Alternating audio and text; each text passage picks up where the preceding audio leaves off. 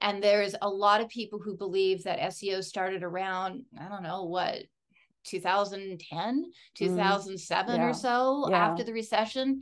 And they don't realize that there was all these people that were doing so much back in the day, trying to bring search into the mainstream. You knew you were part of something big.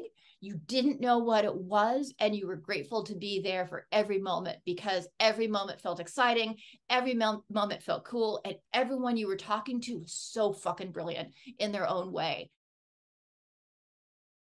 Especially back when nobody really understood what we were doing. We were guaranteed that we could fly to a conference, be around our people, and everyone got it. And not only did they get it, but they were excited to learn what you knew. For us old-timer geeks, it's fun to watch the videos and be like, oh yeah, so you're telling that part of the story, but we all know what really happened then. Hello, and welcome to another episode of SEO Pioneers. Today I'm talking to Heather Lloyd-Martin, and Heather has been described by Forbes magazine as a pioneer of SEO copywriting. So I'm sure that Heather has got lots of interesting stories to tell us, and I'm very looking forward to speaking to her about them. I'm going to jump straight in today and ask Heather, Heather, what's your background, and would you label yourself, describe yourself as an SEO first or a writer first? Oh, that is a wonderful question. I love that. So my background is as a writer. So prior to getting into the wild world of SEO, I started as a copywriter and primarily as B2B. So I would write marketing copy about like plate freezers for fishing boats, because that's a thing. Who knew? Who knew? That's a wonderful thing about being a writer or an SEO. You find out all these industries you had no idea about. And then as I was working that gig, and it was an in-house job, hated it, like all the reasons to hate it, my boss at that time was getting on the internet. So this was like modem internet, super slow, like 2400 baud modem. It made all the noises.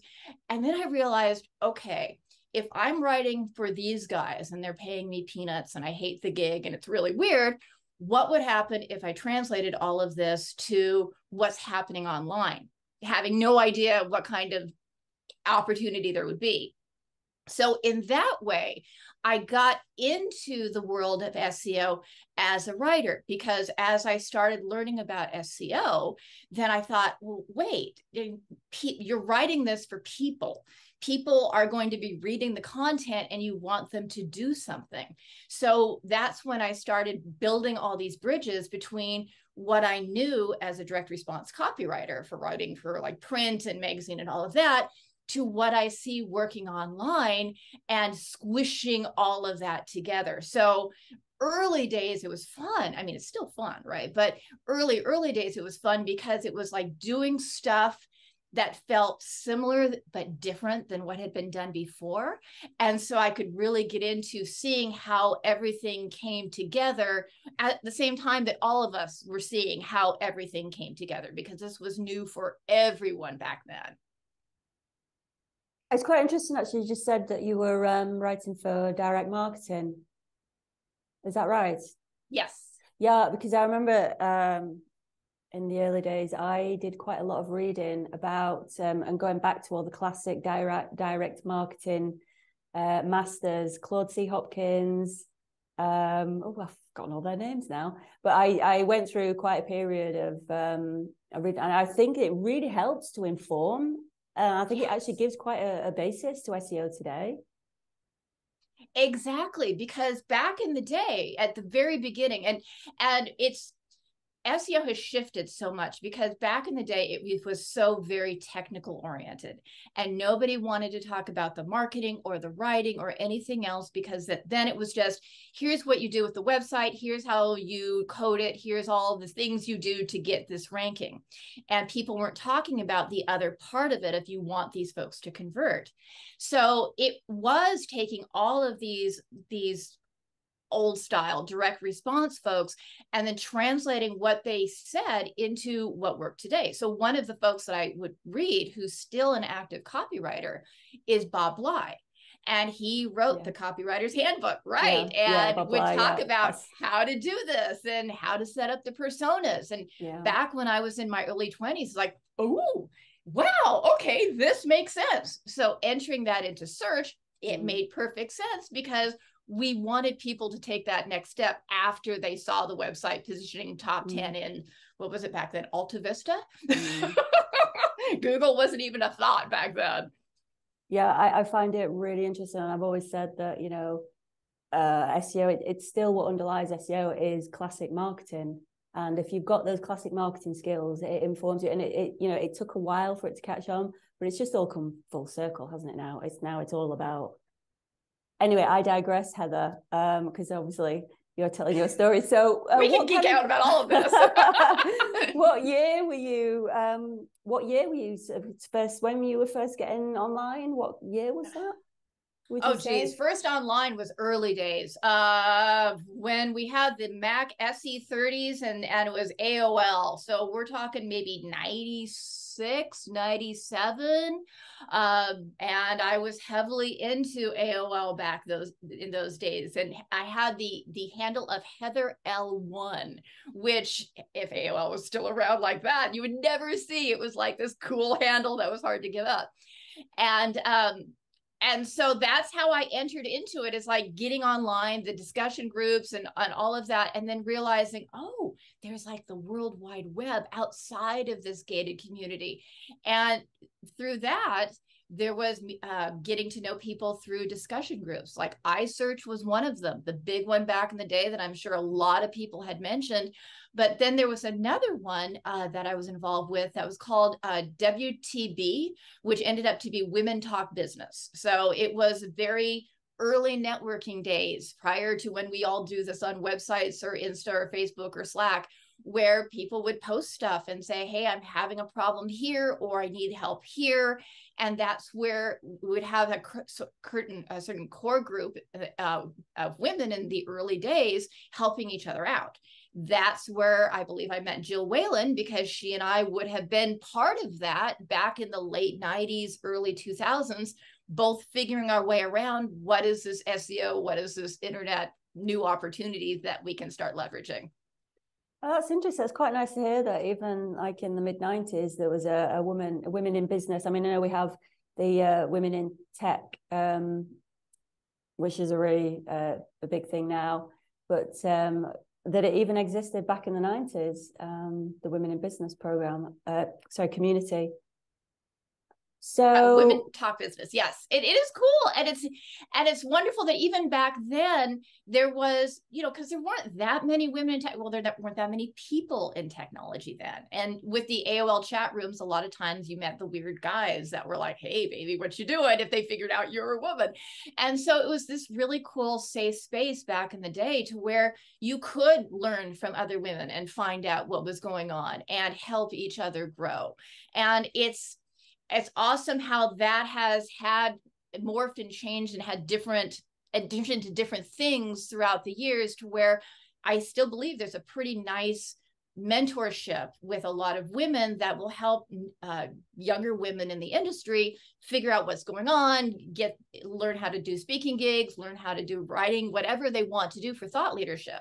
So I love to see how that's continued on, because it's not that case in all industries. And with SEO, there has been a lot of, I think there's been a lot of mentorship with younger women coming up. How did you find the group, by the way? Oh, geez. I surfed back then like I surf today. So probably it was one of those AOL groups where I knew there was a discussion group somehow, and I got involved doing that. So, and probably there was a certain amount of networking too. I mean, one of the cool things about how I've been wired throughout the years is I've always worked alone behind the laptop and use this kind of interaction as the way I meet people. So even back then, it was a cool way to be like, hey, I'm doing this new thing too. Let's trade ideas. And do you know of other groups or organizations or places that might need someone like me to help them out? How easy did you find it in the early days to actually start to branch out and find communities? there was probably a certain amount of word of mouth, but also a lot of searching or seeing things that other people had posted somewhere else and then realizing, oh, that's another place that I can look. So for the early people that wanted to get into it, it was going down almost like a hyperlink rabbit hole of finding one resource and then somebody mentions another and then you learn about that. That's how I learned about iSearch back in the day. It might have been through Jill, or Jill might have learned through someone else or somehow, but just finding, oh, there's other people that are talking about this geeky stuff. And here is this curated newsletter where you can see the best questions according to the moderator and the best answers from industry professionals. This is really cool. And today we kind of take that for granted because we have so many ways to reach these people. Back then, to be able to know that Derek Wheeler had posted something and responded to me, or Marshall Simmons, or Detlef Johnson, that was like a big thing. Greg Bozer, another person I know that you interviewed for this.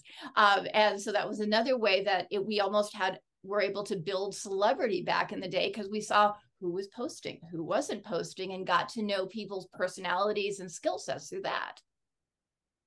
So when you started working as a copywriter online, was it just a natural progression of your existing skills, or did you find you had to evolve it or adapt it in any way for online?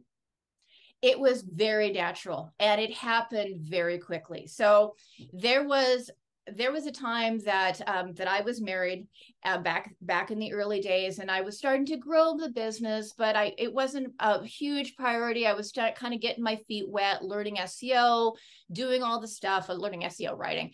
And then my husband died, and suddenly I was left with no income, and I had to build a business really fast. So fortunately, back then, either through hustle or good luck or timing or whatever, I was able to build a business really quickly and work for clients in terms of like writing website copy. I wrote a lot of website copy for cosmetic dentistry. I can talk about cosmetic dentists to this day and talk about veneers versus this versus that. But just to be able to build out all of this web copy. And back then, again, not too many people doing it. So you would tell people, well, I write website copy. And they'd be like, whoa, what? I was just thinking about having a website and you can help me. So it was because it was also on people's minds of like, this is new. It might not be every business had a website back then, but businesses were starting to get the idea of like, this is important for us to do. And so I was already sort of pre-positioned to help these folks because I had been doing it for a long time relatively back then. And people were looking for someone like me. So it happened quickly, but it became very easy. And I learned how to like network with web designers, and like Jill was how that worked out. She was doing the design and she needed someone to write the content. So those kinds of synergistic relationships happened pretty easily back in the day, and probably still do. But back in the day when everything was new and exciting, it was cool to be like, oh, you have a complementary skill. Let's work together and see what kinds of things we could do. Did you, as you started to evolve your skills, what kind of changes were you making to introduce SEO? I mean, because you came from traditional copywriting and, nobody knew what SEO was. So as it began to evolve, what were you doing? I mean, can you think back to any specific things that you were introducing and learning that started to set you apart with the copywriting you were doing for websites? The big thing that set me apart was that I was doing SEO writing. And that was so new back in the day. Nobody knew what it was. And I was actually profiled by Writer's Digest, late 90s, maybe early 2000, as an SEO writer, as here is a new niche for writers that you might not have heard about before. So in that way, the positioning was kind of happening for me, in that here was this opportunity for freelancers who are always looking for an opportunity, or writers, to get involved in this new type of writing that they had not heard about before. So new techniques back then was just adding keywords to copy, and that blew people away. And so there was a couple of, well, there were a lot of objections that we were overcoming back in the day when it came to SEO writing. One is that people did not want to read copy. So people would want to have pretty websites with lots of graphics, and they didn't understand even back then, you needed to have some content on the page to position. So we were overcoming the objection of people don't read, which we will have seen happen throughout the years of SEO. There was also the objections that people had where they didn't want to have a website with a lot of information, because if you had information on your website, no one would call them. This was a big thing in the B2B world. So often what I was doing in those early days is not just introducing, hey, you have to have keywords on the page, and here's how to put them in a way that doesn't start interfering with how the copy sounds. But yes, your readers do want to read. So back then, adding keywords to the content was totally different in that it was kind of more of a percentage deal. I mean, I don't want to say keyword density, but it was like, make sure you have your keyword on the page at least 3 times or more, and your copy is at least, X number of words. So there were a lot more guidelines that we talked about, not necessarily because they were hard and fast even back then, but just to give people an idea of how to write for this new type of content. And it was an early struggle, as it can be, because of course people want to shove in every keyword they could. So teaching them, like, you don't need to do that. There were the people who didn't want to research key phrases at all because it was such an early step, or new step. And this is something that we still deal with today, if people don't want to do the key phrase research, but they still want the rankings on those particular keywords. So it was like moving a ship slowly into a new direction and trying to show people, hey, if you've been a copywriter for years, this isn't a threat to what you already know. This builds on the skills of what you know, and you're able to reach your readers in a new way, with that implied threat of, but if you don't do it this way, what's going to happen is that your content isn't going to position the way you want it to, and that you're writing all this content for nothing. So that's when we saw in the early days of web writing, a lot of writers would specialize in either writing website copy or SEO copy. They often didn't do both. And there were companies that would say, I just want to have website copy, not realizing that needed that extra step to have that optimized. Today, it's slightly, I would say it's different in that companies usually know that if they want to position in Google, their content needs to go through an extra step for that. And to have the SEO writing best practices folded into that strategy. But back then, there was still controversy of like, well, I have a website, isn't that good enough? Do I have to do this too in order to get it to position the engines? How are people even searching in the engines? So there was a lot of education back in those early days of, again, like, here's the skill set you have. It's awesome. I'm not asking you to reinvent the wheel or write crappy content. I'm just saying, here's an opportunity where you can do something similar but different and reach people slightly differently. What was it that made you recognize, can you remember what it was that made you recognize to go down the SEO writing path rather than just being a web copywriter? Oh, that's a good question. Probably because opportunity.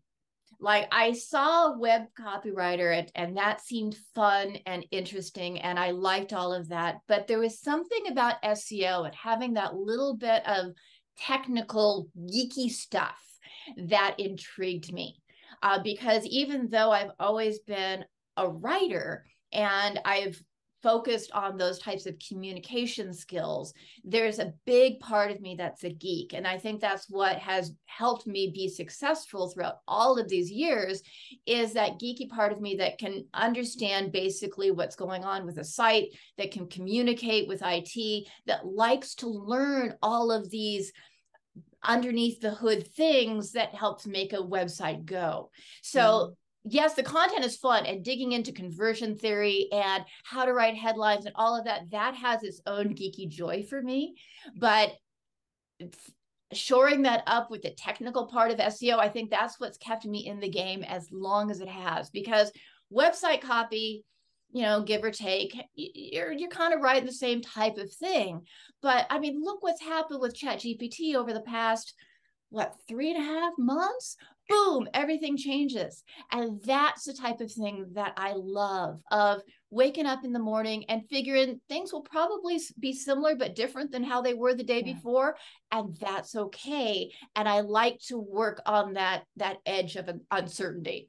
How were you doing the keyword research in those early days? Because obviously that, must have been a very new thing, and you can't have had the same tool. Obviously, you didn't have the same tools and access to data as we have now. Word tracker was around back in the early days, back early enough. So Jill ended up finding them however long ago, and worked with Andy and Mike, and then that's how the key phrases started flowing, is through word tracker. And then us early geeky people were also pretty good even back then of like figuring out, all right, how are people searching? What words do we want to start thinking about using? So we were already starting to do that manual key phrase research process in our heads prior to having the tools. The tools, of course, helped us, as they do, really narrow stuff down. But yeah, it was all early days. And so that's why when I teach about how to do this, a lot of times I'm teaching the manual of like, okay, you've got a tool that will tell you this, but let's go into Google search results page and really dig into what you see there. Because for me, that's the more natural way to do it than looking at a tool, and it helps internalize the data a lot more. I can start realizing if the data I'm getting is good for me or not right for the moment. But yeah, it was all word tracker. And it's so funny to think of like how all the people, who else came up? Submit Wolf. Then we had the guys from, oh geez, I'm trying to think, like Web Position Gold was back there, but I don't think they did key phrase research. Submit Wolf, I don't think did key phrase research, or maybe they did ranking reports. There were a lot of big ranking report companies back in the day. So yeah, we all kind of figured it out as we went along. And back then we never talked about search intent. It was good enough to have like women's tennis shoes as a keyword, because it wasn't competitive like it was or like it is today. So it was super rudimentary even in the early days, but still a lot of fun, because you have a persona like you would with any other creative document. And so you know who you're writing to, but then the key phrase research helps you really dig into, like, what do I want to say? How do I want to say it to these people? How do I want to work in these search terms that I know they need to see in order to, have my page convert, plus help the reader feel like that they're in the right place? How do I work this in a way that builds, that shows information and builds empathy and everything that you want to do with that? So it's fun to see how the key phrase research can help almost set like an outline of how you write what you write, and gives you that even more insight of how people are thinking. Yeah, I mean, I think it's also the psychology. I mean, I do masses of keyword research, but I love the psychology, and also it's the fascination with, the random insane searches that you find when you're digging into the tools, like the really obscure keywords. I've seen some really hilarious things in my time, but it's the psychology of it. It's such an insight into, it's a sociological insight into how people are thinking and how the masses and the way people search. I just find that, it's just addictive. Yeah. Oh, it's so cool. And that is, even in the early days, that is how I would get folks that were resistant to key phrase research, SEO writing, to get into it, because I would say, here's a way to dig into what your prospects, your readers are thinking, the questions that they have. And before, back in the old days, we would have to like talk to people and go to trade shows and run surveys and all of these things that we might still do today, but that today we have so many other more seamless, easy ways to get that data, where back then it was harder to get that data and mine it and use it the way that we needed to use it. So it's so fun to be able to have all of this at our fingertips and say, oh, people are interested in this incredibly obscure key phrase that might only pop up a few times, but if people click on it, then it's like $100,000 easy. Awesome. Okay, I'll use that somehow. So who else were you mentioned Jill Whalen that you met through the so was it Women Talk Business group? Yes. Yeah, Women Talk Business. Who else did you first start to connect with in the early days? Oh, geez. Through that group, I'm not even sure how many people are around doing stuff anymore. I was trying to remember names last night, have zero names, but like early search days, sort of all of the old search OG folks all got to know each other and are still friends today. So we've got Sherry Thoreau, who is brilliant in her with what she's done and everything that she's done for the industry. Detlef Johnson, Greg Bozer, Marshall Simmons, Derek Wheeler, Kat Seda. I don't believe Kat's in search anymore, but she's doing her own brilliant stuff. Barbara Call. So there were very few people that were, and of course, Danny back then, before he was a Googler and was like us, just figuring this out as we went along. Chris Sherman. So we were this core group of people back in the day that, because there were only a few of us that knew how to talk about this, we would go from conference to conference. And at first it was domestic, and then it became international, and we'd be flying to Search Engine Strategies London or Search Engine Strategies Sydney and talking about it there, and seeing how different countries might be like a little ahead or a little behind, and learning from other people of what they were doing back in the day. So it's funny how, like, if I think back and I can think of like 20 people that I was interacting with, I'm sure there were more. And now when I think of search and everybody that encompasses, I mean, there are like hundreds of people that I could probably name off the top of my head, or folks that are really good at what they do and super well branded and have contributed a lot over the years. But back then, not a lot of us, but we all became like each other's brother and sister, because we were learning as we went along, and figuring out how to work with clients, and hearing about, oh, well, I this client came to me and I don't really want them, could you use them? And then helping people build their businesses that way. We would talk about things like that too. And so that was a really fun experience that I've never had since. I'm not sure if I ever will have again, of a core group of people building this industry, figuring things out, and then being, for the most part, completely cool with, do you need business? I need business. Let's help each other through this, because we're all trying to do this and figuring it out together. And I've talked to other people that have been in early days of search that might have been a branded speaker or worked on the sidelines. And they say the same thing of, like, back then you knew you were part of something big. You didn't know what it was, and you were grateful to be there for every moment, because every moment felt exciting, every moment felt cool, and everyone you were talking to was so fucking brilliant in their own way. And we respected the hell out of each other, and we still do. Yeah, this industry, it's full of some incredibly smart, super smart, amazing people. I feel really privileged to know some incredibly intelligent people who are friends through this industry. Yeah. Yes. How as you started to connect, like, with the technical SEOs, how were they perceiving what were you doing? What kind of reactions were you getting from them? Were they happy to embrace the kind of work you were doing and work with you, or did you get any resistance? That is an excellent question, because traditionally the marketing person you hear that you don't get a lot of respect from technical, because you're talking different languages, and I get that. it's odd that that never happened to me. Because back then I was like one of very few people that came from the marketing background. There were probably others. I can't remember who, but I was one that was focusing primarily on the writing. I talked about the tech, but I was mostly the writer. So even I expected at conferences, coming in as, the token woman creative writer working with all these geeky guys, that they'd be looking at me like, yeah, no.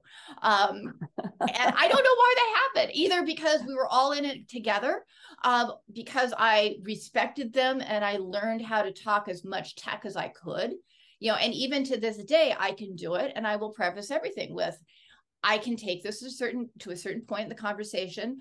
I know what I know, and then I'm going to back off and defer to you, but I want to still have those high level discussions. And every technical person that I've ever come across, whether in the industry, early days, or even now working with like in-house clients that might have the technical person who doesn't quite know search, but they know programming and websites really well, I still have those kind of very respectful relationships where they know I don't know what they know. I know they don't know what I know, but together we can create a really kick-ass campaign for the client or whoever that we're working with. And so that has always been really cool. Like the most of the guys in search at that point, early days, were technical geeks. And I still consider them like my big brothers from the industry. And I feel so fortunate that I have those kind of interactions, because I know people that have come from a marketing background and they didn't quite feel as respected, or they felt like they weren't listened to quite as much. And for me, it was always easy. So however that worked out, whether that was time, place, personality, however, I feel very grateful that I've always had a really wonderful relationship with everyone from the technical side, and they've been able to respect my knowledge and vice versa. So back in early days, when do you remember first encountering Google? Oh, let's see. Well, we heard about the Google stuff. I mean, that we were talking about Alta Vista and all of that. And then Google came in. And I remember the first, you'd asked about the Google dances, like when Google came in and they started making they started wanting to take over the world. It was obvious that that's where they were going. That going to the Google dances and seeing the Google representatives at every conference, that helped everybody get used to who Google was at that time, what they were doing. So when I was running programming conferences for the Direct Marketing Association, Google back in the day was always really good about having a representative come and talk to people. And maybe it was about how Google search worked, how people could position. And that was always an interesting thing for marketers, because they were able to connect directly with who they thought was controlling their search rankings. Today in our world, we're used to having that kind of access. Back then it was a big deal. So we started, other search engines, like we didn't start thinking about Alta Vista for a while. Yahoo started to drop away and they had their paid inclusion. That was a big thing. But then suddenly Google just stayed more and more popular, and that suddenly the conversation started shifting from, well, when you're optimizing websites for Bing, or, well, back then it wasn't Bing, was it? But for Microsoft or for Yahoo, whatever, then it started looking at like who is getting the most market share. And that market share was slowly and surely starting to be Google. And so that's when a lot of what we talked about became very Google centric.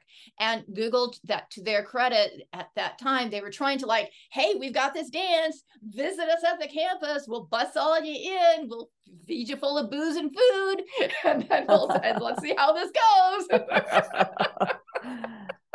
And that's where a lot of the shit happened back in the day. I mean, granted, we had the events and people would speak, but like it is in a lot of other places, the networking, the real, here's how things work. Let's get to know how this works versus that. That happened at the networking parties. It happened in the bar. I mean, you probably heard during these things over and over how much stuff happened in the bars after the sessions. And that's just because how we all got together, talked about what was going on. Same thing happened. We were at Google. We all got together, talked about what's going on, had a good time when we were doing it. Have you got any interesting stories about what was happening at Google Dance behind the scenes? I have to ask. Oh, there were things like I will tell that I can't narc on the people who did certain stuff. I mean, there were things I think stolen off the campus that somebody might have gotten on. My thing is I always wanted to get into one of the Google buildings. That was it for me because they had security posted, so you weren't able to get in. So I know people did, but supposedly you weren't able to get in. But my thing is like, I want to get in just so I say that I could. So I would like go to security guard. I have to use the bathroom. I have to use the bathroom. Will you let me in? And I would. And that was like my thing. But back then it was, that was another thing about search is that we were really good at what we did and really smart, but we were all in, what was it, like our late 20s, early 30s to a certain extent. And so we would party really hard. And maybe people aren't talking about on these interviews, but I will. We partied really hard and had a lot of fun. And the Google Dances was one of those places where we would make that happen. And thank goodness back then, I mean, this is when cell phones weren't a normal thing even. Yeah. So there weren't people snapping pictures everywhere. We could be safe doing what we did because we had that code of silence of what you do, you're not going to talk about because you've been watching me do the same thing. So together we will get up the next morning and pretend like none of this ever happened and do our thing. What happens at Google Dance stays at Google Dance. Exactly. And if you talk about any of the webmaster radio parties with Darren and Brandy, Darren Bevan, same type of thing. Great parties, super fantastic networking, but same kind of code of silence, but they were also a way for us to get to know each other, network, trade information. So although there was that like fun party aspect, for the way that we worked as search marketers, it was how a lot of stuff got done. So when I used to do stuff for the Direct Marketing Association, they'd say, we want to have a breakfast meeting at 6:30 in the morning with all the search marketing colleagues. I would say, no one's going to show up. I'm not going to show up. And I chair this. So that's not how we're wired, When you were at the, excuse me, when we were at the Google Dances, were Larry and Sergey active at those? Were they in a part of it? They were. The first one, I've actually got a picture somewhere where it was Detlef Johnson introducing me to Sergey and Larry. And they knew us back then. And I say knew in air quotes. There's probably some folks that they knew more of. I would imagine Greg Bozer would be one of those just because Greg has always been so brilliant with how he does stuff and loves to push that envelope. But still small group, small community. So we all were able to say that we knew Sergey and Larry, and we'd have the photos of us being taken with them so we could show our clients it's not just us saying that, look. So it's funny that you look back in these now and I look at the photos and think, oh, I was blonde back then and nobody had gray hair. Everyone looked so young because we were so young. Yeah. And they would come in and do their thing. I mean, now I think it was maybe 2 Google Dances that they were kind of more visible. There might have been more. Other people might remember that, but I just remember the one of oh my God, look who's there. We know them. This is so cool. And, and now they are who they are, and we're kind of used to that. So they weren't in there partying hard amongst everybody. They I don't remember that. I do remember one person who was that was part of Google back in the day that has since moved on, but a lot changed when Google went public too. So before it was a little bit more free for all, and then as soon as Google started going public, then people started checking that behavior. I remember when the Google Dance, where Google was just about ready to go public or just right after. And it was different because suddenly those people that, we partied with and are just like, hey, you're a brilliant dude. That brilliant dude was like the number 3 hire at Google and suddenly worth $1 gazillion. And that was like the beginning of all of that happening for some of us, of seeing people we know go from just normal person to suddenly that they're worth a lot of money because Google just did their thing. So you were quite active in the conference circuit as well. Can you remember the very first conference you went to? Search Engine Strategies Boston. Yes, Search Engine Strategies Boston. And it was writing for search engines. It was the topic. And it wasn't really a conference where you would have a speaker. I mean, there probably were that, but where I was is there were a bunch of like a big ballroom, and there were tables, little round tables, like where people would eat, scattered throughout the ballroom. And they'd have like little tent cards of like, if you want to know about this, come to this table. And so Jill and I were on the writing for search engines table, and I was petrified because it was like, but it was fun. So we did that. There. Before that, Jill and I had done a conference in Amsterdam at the Carré, and Danny Sullivan wasn't able to make it because his wife was going to go in labor then, so he needed someone to talk about search. So that was like the first official conference that I did back, and they even had like a gong. I don't know if Jill talked about this, but if you went overtime on your speaking gig, that they had a big gong in the background and the moderator would be like, boom, and that was the way that they got you off the stage. So I did not want to be gonged. So going to roundtables, easy. And then after that, it was like, let's have Heather come in to talk about Search Engine Strategies Dallas. And then it was San Francisco was another one. San Francisco was awesome back then. It was at the Fairmont. And it was just talking about writing for search engines. But back then, after that first panel or roundtable discussion, then we got into more like Jill would talk a little bit, and then I would talk a little bit on an actual stage. So we moved up from the table to the stage. And then it became like a normal part of how the conferences ran, is there would be a writing for search engines track or session somewhere in the programming. Is there any of those earlier, any of those earlier conferences that stands out to you as one of your favorite events? Search Engine Strategy Chicago. That was probably mid 2000s, prior to the recession. And they had somebody, it was Jim Staub from Position Tech, somebody else, I can't remember who, they rented out the Buddy Guy nightclub, and they were able to get Buddy Guy come in and play a couple songs. And that was an incredible experience. One, because in Chicago, and we're at Buddy Guy's nightclub, and we're all partying and having fun and dancing and enjoying each other's company. But just because it was just such a fun time to remember, of something that we never would have had any other exposure to any other time. And like, how often do you get to have Buddy Guy come in to do this private thing for you for a couple songs? And plus we were doing our thing. We were still sharing information with people and feeling really good about how we were helping. That it's one of the really awesome things back in the day. It wasn't just the people or the parties or the fact that we were all in this fast moving industry and all of that.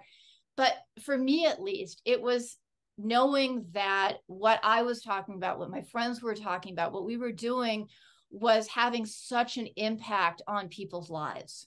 We were hearing about how people were able to build businesses because of what they learned from us, or get out of bad jobs and start something new because of what they learned, or companies that today are huge, but back then were really small and growing. And we saw how they were able to grow because of that. So that part was exciting. So the parties were awesome. The conferences were fun. Search Engine Strategies, Chicago, or San Francisco, the early one, that was awesome. Any of the San Jose ones, because we were sort of right there in the middle of it. But the things I remember are sort of the highlights of there was a party here, the speaking gig there, getting on a plane and seeing my friends in Sweden and being able to speak to a Swedish audience that next morning, and feeling like I had come home because that's where my family was from. Those are the things that when I think back, make up sort of the patchwork quilt of what I remember about the SEO industry. All of these awesome experiences with awesome people in awesome places doing awesome things. And I just stuffed this interview for the word awesome. I'll hyperlink that to go to another landing page.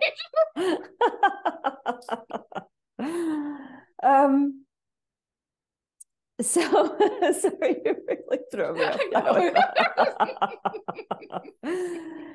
So how do you think online SEO copywriting has changed over the years? Do you think it's evolved? It's evolved. There was a time that it was really shitty, real shitty. Back when keyword stuffing worked, thin content was in prior to Panda.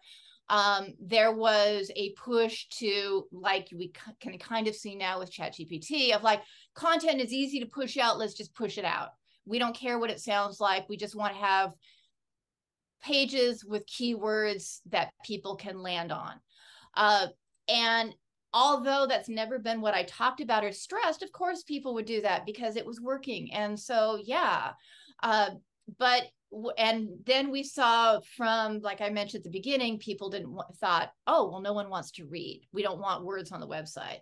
And then it went to, well, people don't want to read that much. And then suddenly it evolved into people want to read 4,500 words on a recipe or on some sort of white paper. So we want to give them all the words.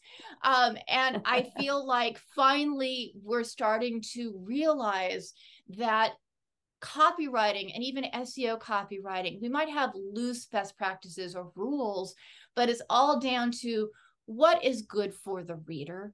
What do they need to see? What answers their question better than anyone else? And that might be that you write something longer because that's what fits the query and that's what people need to see. Or in many cases, it's not like that. So it's seeing how people have evolved from wanting to have hard and fast rules to knowing that it can be really squishy, and that we're making a lot of educated guesses along the way through tools and what we can see on Google and what we know our readers want. I've also seen throughout the years, there has been a uptick on people wanting to learn how to write better. And this I find really satisfying. It's not just, I want to learn how to put words on a page, because anyone can do that. It's, I want to learn how to use sales writing formulas in a way to help structure my content slightly differently and resonate with the reader faster. I want to be able to dig into a reader persona and come up with the right voice for the client, not just one that's easy for me to kick out because I've written a bunch of content that day. So that emphasis on good writing in looking at how to evolve your craft, looking at, say, ChatGPT, and not looking at it as a enemy, but as like a writing assistant. Things like that have been exciting to watch, because I remember that when I used to talk about conversion and telling people you need to write to have a goal in mind, and people would look at me funny, like, well, no, we're just writing for rankings. And today there's a whole different conversation about what we write and how we even repurpose what we write, so we're not on this constant hamster wheel of content creation.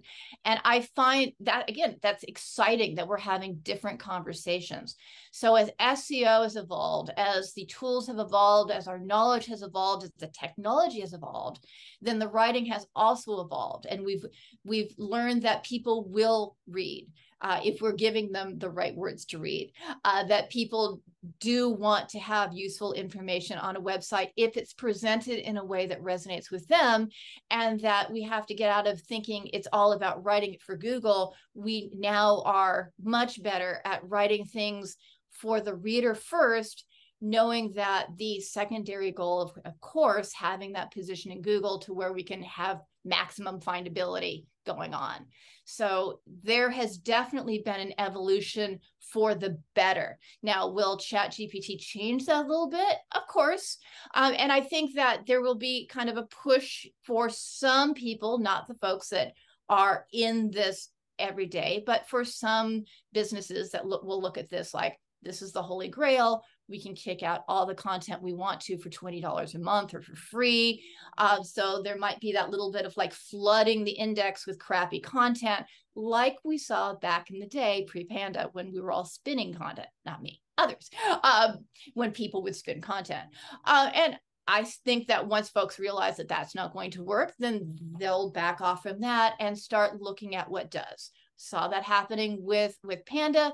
I'll probably see that happening again. I do know that anecdotally from what I see and the people contacting me, that more companies are interested in not just how to rep for Google, but how to connect with their readers, how to write in a voice that their readers will love and feel like, oh, this company, this person, whatever is the resource that I need.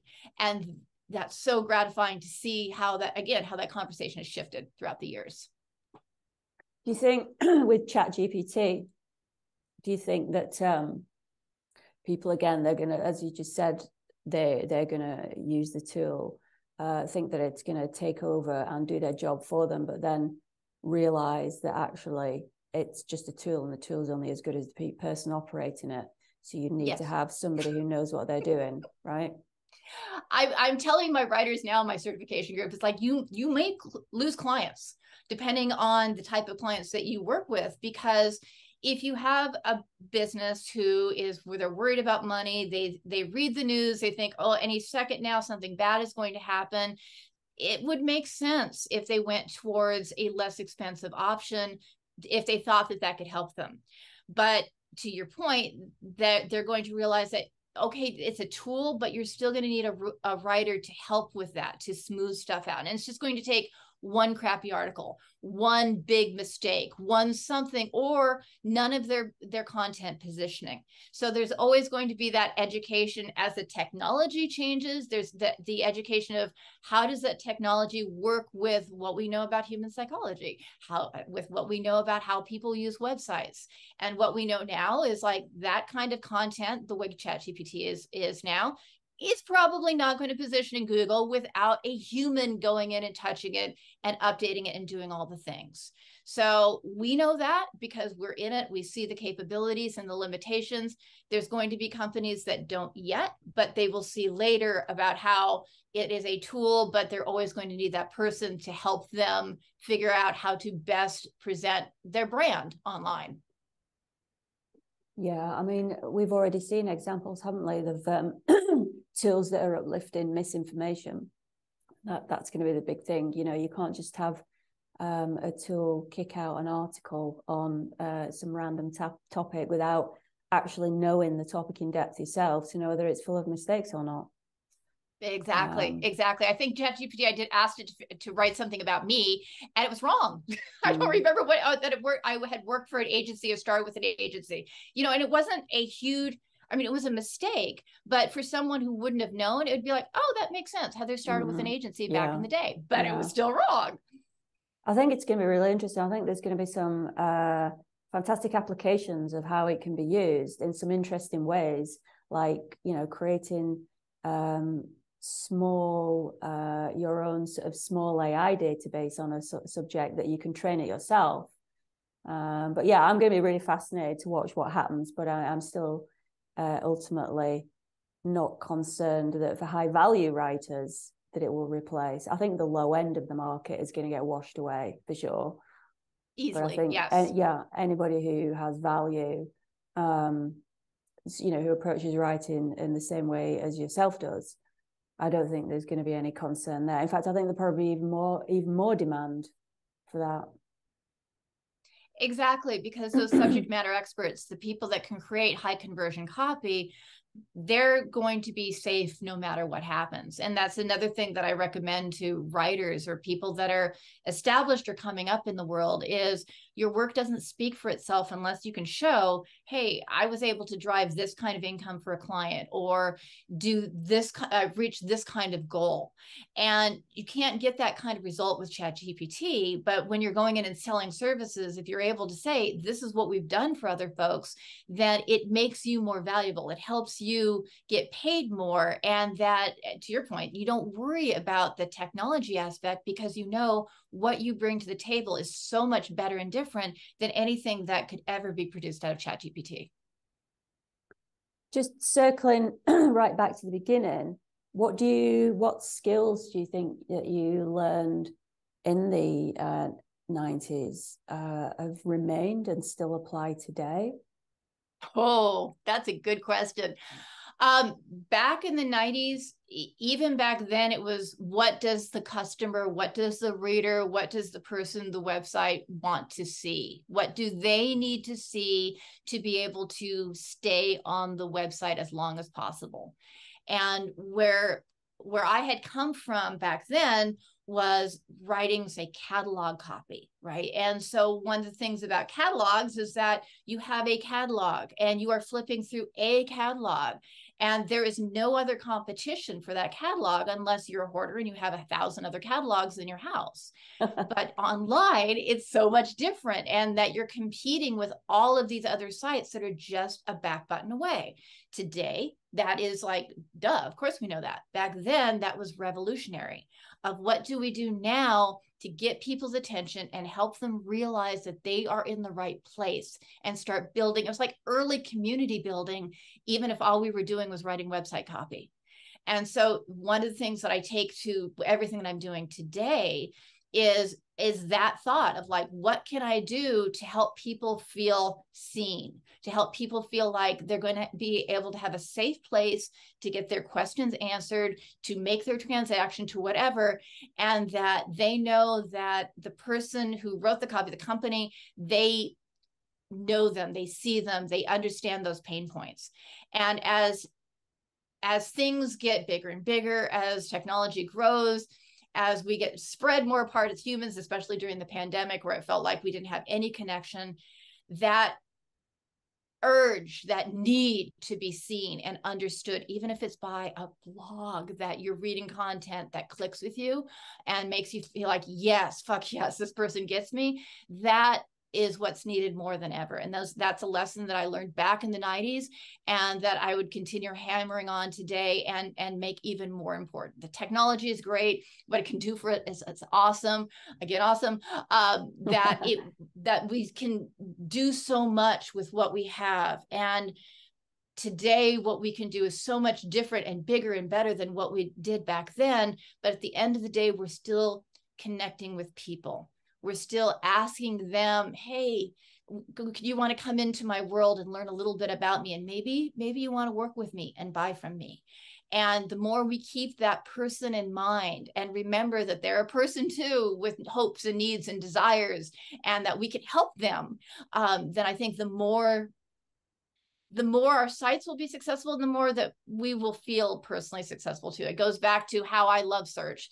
Yeah, I love the geeky part. I love the writing. I love training people. But at the end of the day, I love knowing that there have been people that had that light bulb moment, that what I've said has helped them see their work in a different way, or improve their websites, or connect with their readers. And so that connection for me is the most important thing of everything that I'm doing and everything that I've always done. So that's probably why it's not like a geeky tip. It's more like, hey, remember, people are people wherever they are. And the more you can connect with them, maybe the happier you'll be, the happier they might be. And that's okay too.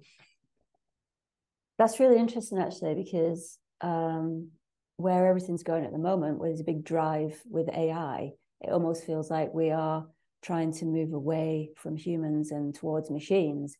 Whereas actually, fundamentally, it's connection. Like you say, it's human beings connecting, which is the foundation, is underneath everything. And keeping that in mind is really important while we're all getting lost in this evolution of how machines are developing. So yeah, it's going to be fascinating actually to see where things go in the next few years. Maybe it might full circle right back to all about humans connecting again.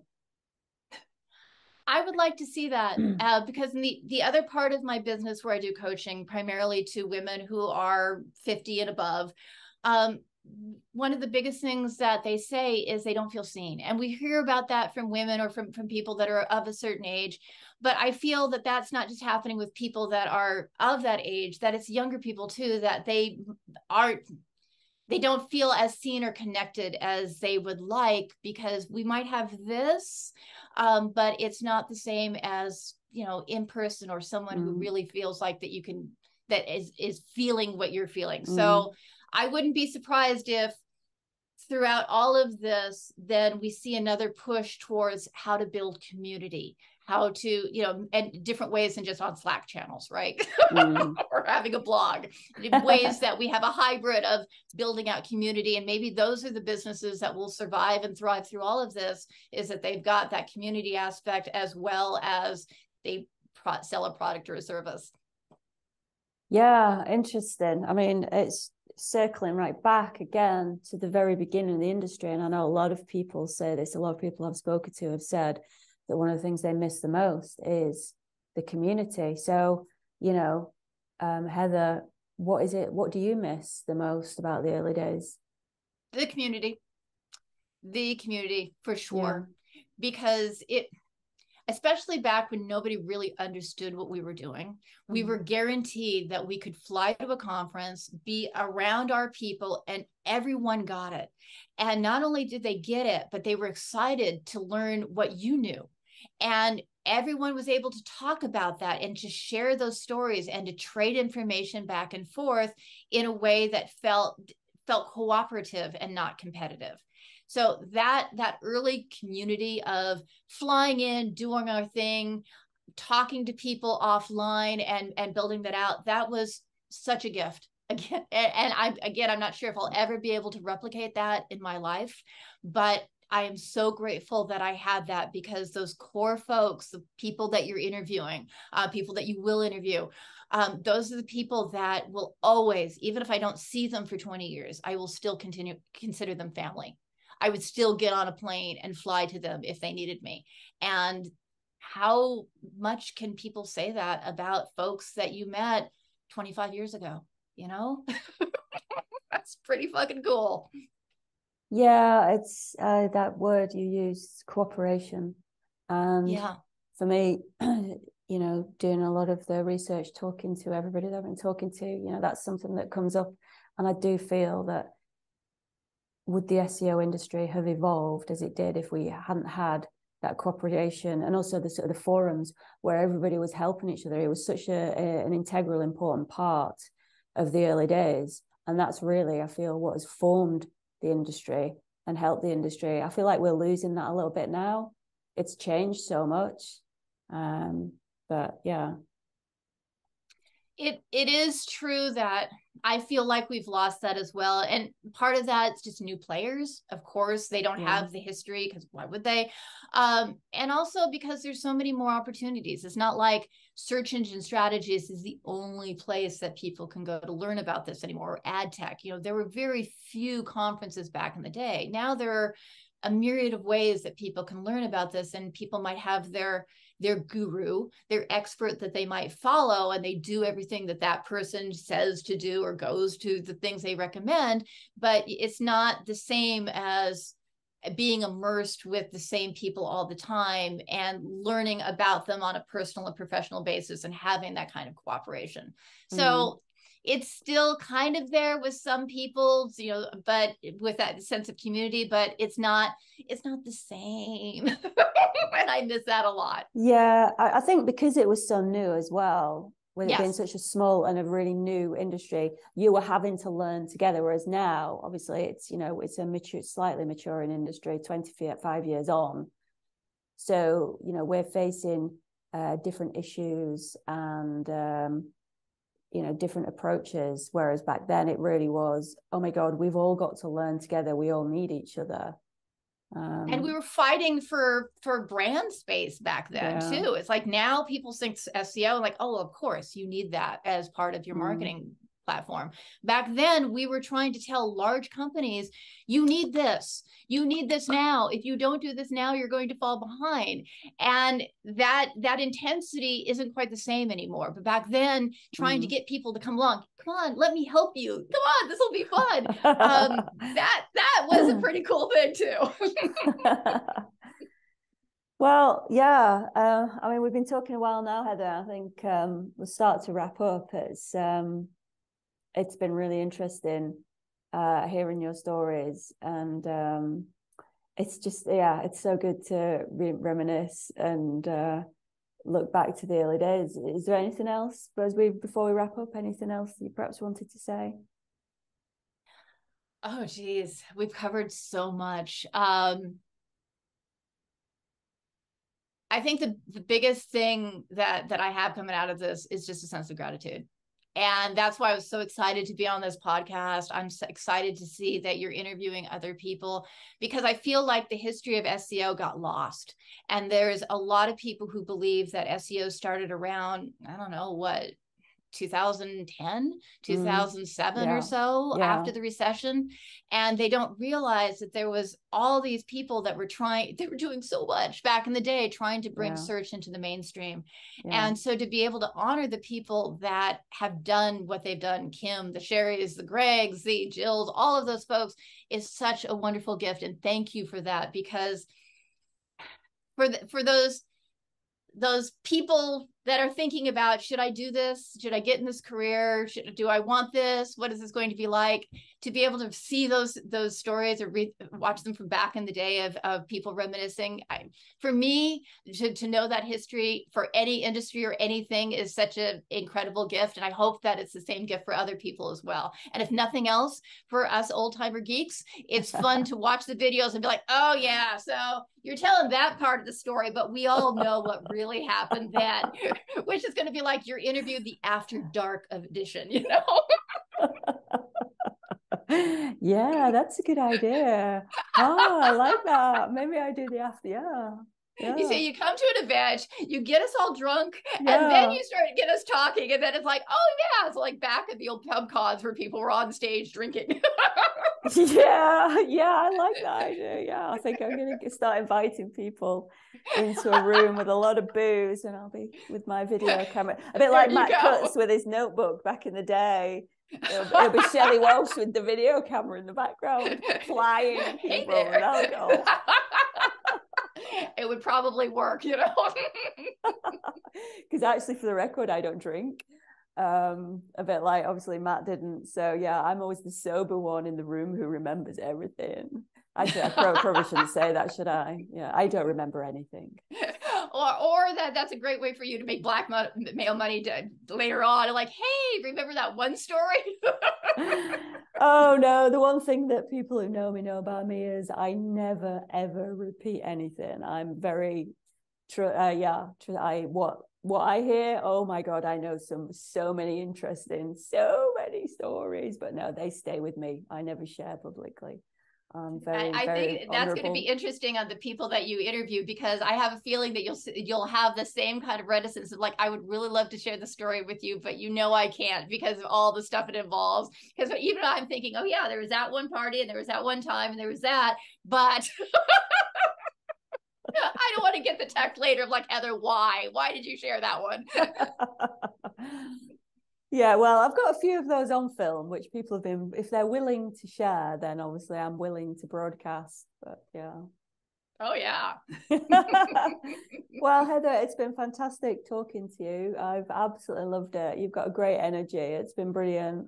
So I shall obviously wrap up at this point and say thank you very much, Heather, for being a pioneer and being on the show. Oh, awesome. Thank you so much. This has been such a remarkably fun interview, and I appreciate you so much. So thank you. Thanks, Heather. Bye. Okay, thank you. Bye.